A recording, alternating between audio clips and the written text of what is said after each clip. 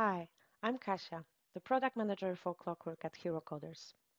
Today I'm going to show you how you can track time with Clockwork the way you want, quickly and easily.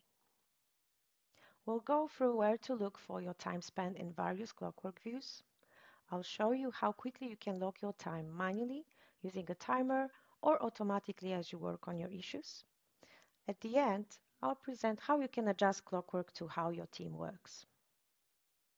Clockwork offers great flexibility in tracking and viewing time spent on tasks. I'd like to show you now where to look for Clockwork in Jira. First, you can find Clockwork in the issue view. You can also navigate to My Work to see all your time logged using the link in the issue, or through the Apps tab by selecting the Clockwork app. There you can find the Clockwork pages, including My Work, where users can log their time using the calendar and timesheet view. Let's move on to how you can manually log time in Clockwork. You'll see how quick and easy it is. As you work on your issues, you can add time manually using Quick Add and Edit, and save your work log using Enter. Or if you need to add additional information to your work logs, use the full form. There you can add and edit custom attributes like billable or work type for more powerful insights on your time spent.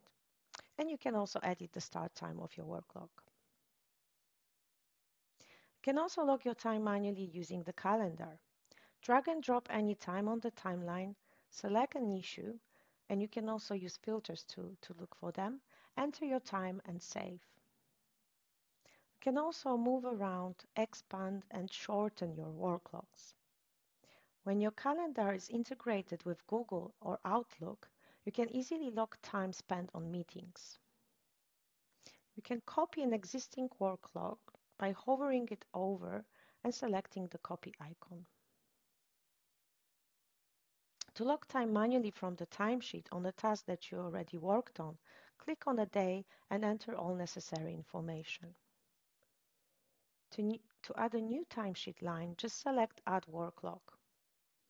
If the time logged within the day exceeded your defined working hours, you'll see a little warning at the bottom of the logwork dialog. Let's move on to manual timers. If it's been enabled in settings, users can start and stop timers on issues they are working on. To start a timer, navigate to the issue and select the Start button. You'll get a notification that the timer started and a new line will appear in the Clockwork view. You can also start and stop a timer from an existing work log in the Calendar view. Automatic timers record the time of an assignee on an issue when it's been moved to an active status and use this with the user's working hours to calculate the time worked.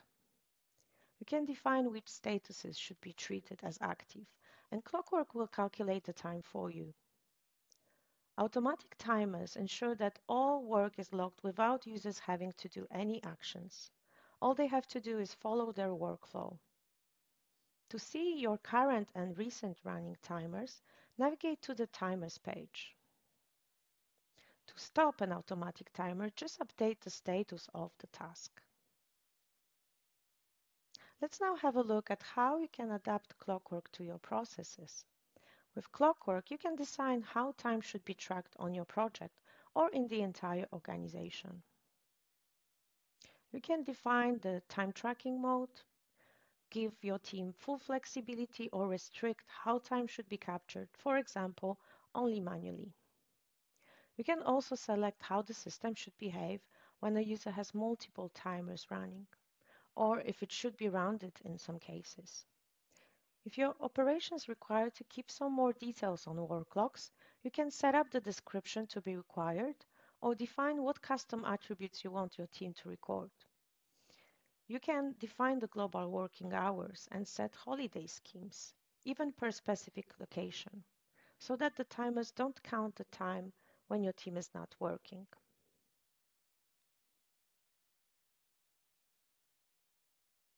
Individuals working at different hours than the default can set them up in the Working Hours tab if you give them permission to edit their own working hours. Oh, here.